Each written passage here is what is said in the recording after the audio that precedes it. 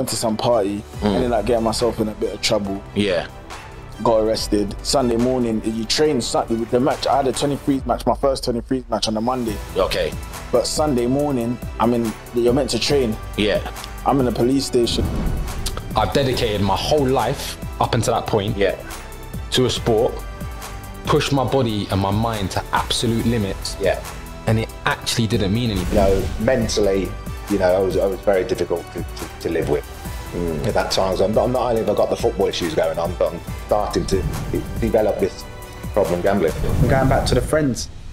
Like waking up, you've been at a club 10 years, you see your mate down the road, he goes, I'm going, not there anymore.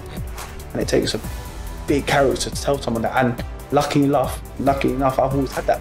Of course. And I've always been brave enough to tell my mates I'm not there anymore. Season, we've gone from like just missing the promotion spot to like they ended up nearly getting relegated that season. All in one season. And you're putting it all on this new assistant. Oh, 100%. Okay. Because now he left and then now they were on top of the league. Worst assistant. Make sure the camera gets that. Worst assistant I've ever had. Zoom in. Worst assistant. So it was soul destroying.